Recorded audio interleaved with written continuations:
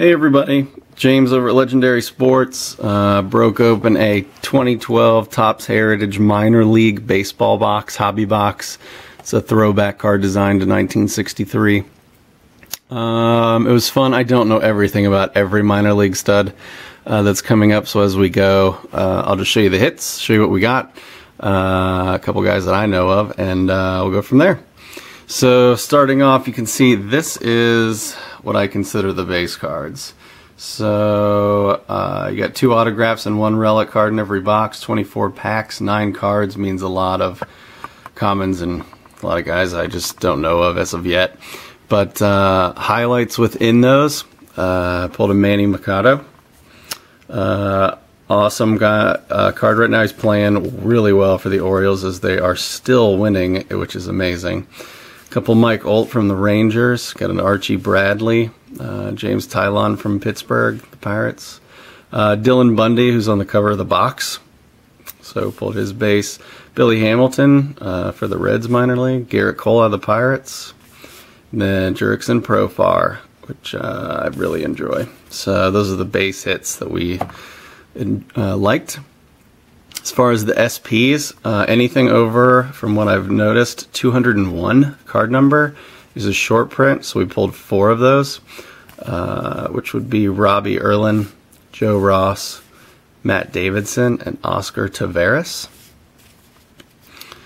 There is also the variation cards, which you see a variation is going to have the picture of the baseball player in the circle. So pulled 1 of those of Kristen Yelich, card number 13.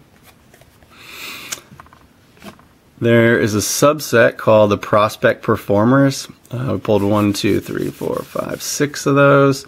Manny Machado is, hope I'm saying that right, Machado. Apologize, but pulled him, Castellanos, Yelich, Reimer Liriano, Francisco Lindor, and Danny Hultzen. So, moving on to the hits of the product, there are black versions of the cards. So there's white border, black border. These cards are serial numbered, so Sean Nolan has a serial number right here of 20 of 96. So there's only 96 of these.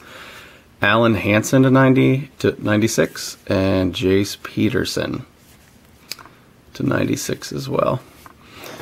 As far as material card, pulled a Nick Castellanos game used jersey, not serial numbered. Of our 2 autographs, we pulled a Joe Testa, not autographed, and Sean Nolan, not autographed. There are, or sorry, not serial numbered. Sorry about that. Of course, they're autographed. So anyways, there are black versions of these serial numbered, I've noticed.